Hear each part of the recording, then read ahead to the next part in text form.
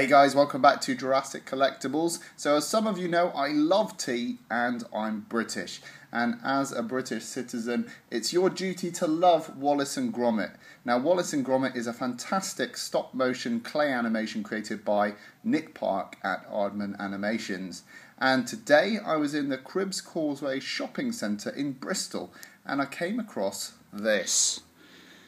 It's a statue of Gromit. Now if I put my hand here, you can see how big it is. It's actually quite a big statue. There he is inside. And it's a paint your own Gromit. Now some of you may have noticed before that I did a paint your own piggy bank with a Stegosaurus. That was a gift from my girlfriend. And this time I decided to treat myself to a Gromit. And I'm going to give it a go and paint this one. Now this is to celebrate Gromit Unleashed. Which is an exhibition all over Bristol at the moment where we've got 80 statues, full size, dotted all over the city of Bristol. On the back you can see Nick Park stood with a set of 80 unpainted Gromits, and they're absolutely huge.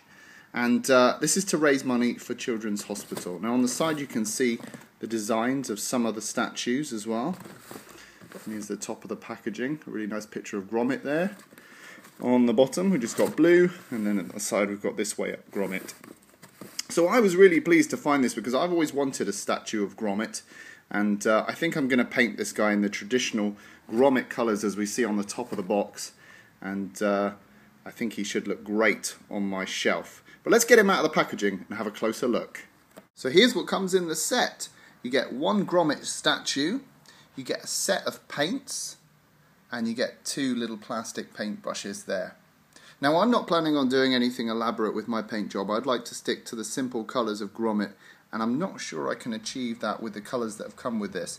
So I think I'm going to be dipping into some of my acrylic paints in order to paint this one, and maybe a little bit of a lacquer to do a nice finish.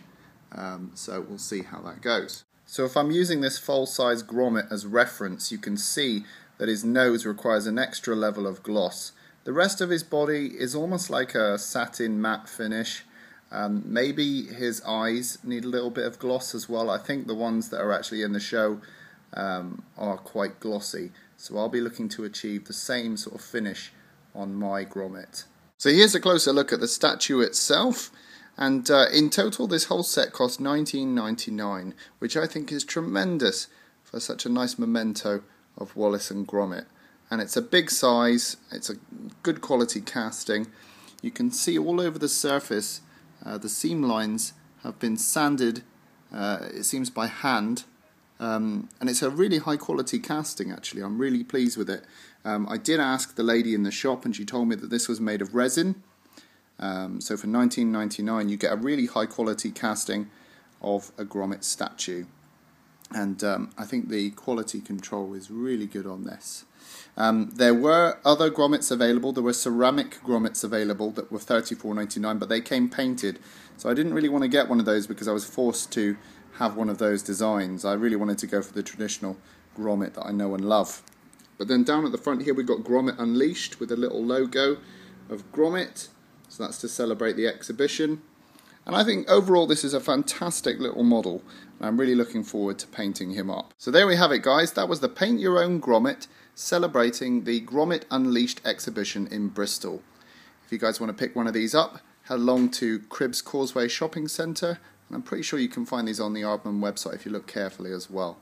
Okay guys, rate, comment and subscribe, and I'll see you in the next video.